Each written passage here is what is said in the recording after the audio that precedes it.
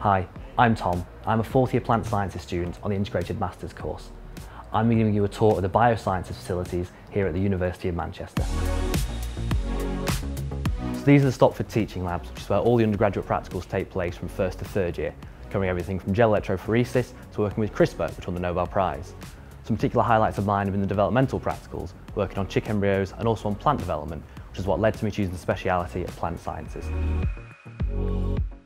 We're now in one of the university's lecture theatres. During your first year, your lectures will comprise the majority of the cohort and take place in the larger theatres, but as the years go on and people specialise, you'll move into smaller groups.